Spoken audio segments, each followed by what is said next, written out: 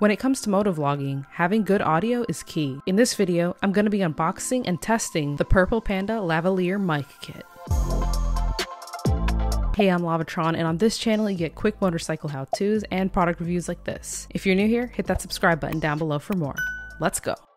So this mic is currently going for $29.99 on Amazon. It includes the following: an extension cord, a mini USB cable, a TRS cable, an extra clip, and a windscreen, and the mic itself. Pretty cool. Let's move on to the setup.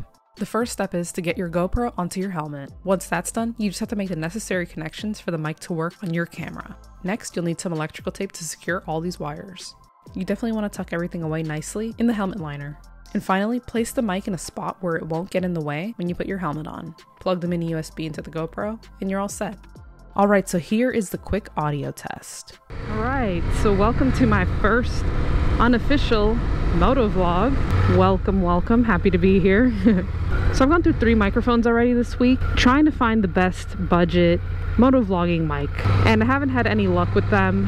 What seems to get these other mics is the wind noise. And we all know, being on a motorcycle, it's like being in a constant wind tunnel.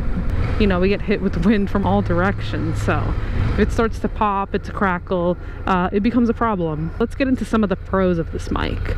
So definitely the major pro of this is the price, and it includes a lot for that price.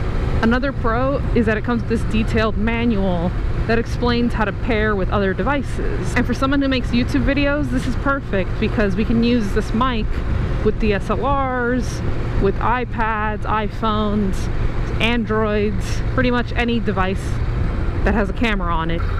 So the only con that I have with this mic is the fact that it plugs into my GoPro upside down. I'm not sure if in the future that'll be an issue. Hoping not. I have the GoPro Hero 4, so I'm sure with the newer ones this isn't an issue since you have the headphone jack. So at this point, my GoPro's battery died, but I hope you were able to get the gist of what this sounds like on the road. I hope you enjoyed this video. As always, ride safe and see you next time.